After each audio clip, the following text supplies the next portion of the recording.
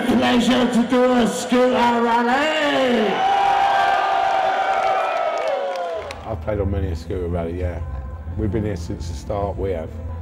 Scooter scene's always been one of them sort of scenes that's bubbled under, and it's not like big time or anything, but it's such a great scene that you can't beat it. I think it's one of the best.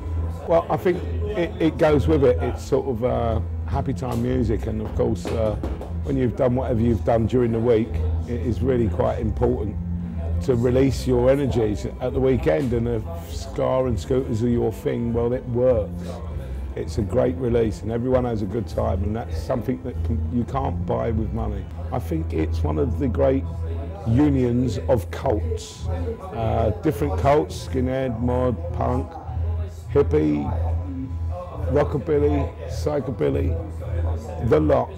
Everybody gets on, and it's a great thing that people do get on. What do you think about scooters personally? Well, I have a T5 and I love to drive it around, but I'm not long distance driver. I wouldn't say I was hardcore scooting. For those of you that don't know, this is ska! At a very early age, I was a very young boy, about 4 or 5, when I went to like parties of my friends that were from Jamaica and were listening to ska, and so of course at a very, very early age I got into it. And I've never got out of it. You know, it certainly is a music for children, and some way it's like Peter Pan, you know, it just keeps us young. It's done me all right, yeah. I started the band in 1976, although it could be said that we started before then, but we never really played anywhere. We just played in our bedrooms and all of that. But 76 is when we really started.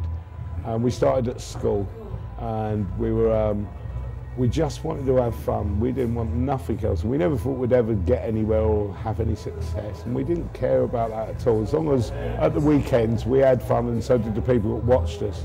It was the most important for us. And that attitude still lives today with Bad Manners. But I mean, I'm certainly someone that still enjoys doing what he does, and you know, it's a shame when people just come back just for the money. I don't like all that. I think it's more important to play for the people.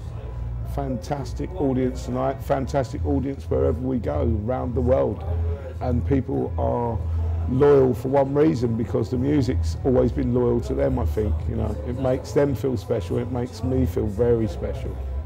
If I didn't enjoy it, well, I wouldn't be coming, but I do. I keep coming back and back and back, because I never can forget it, because it's such a good feeling.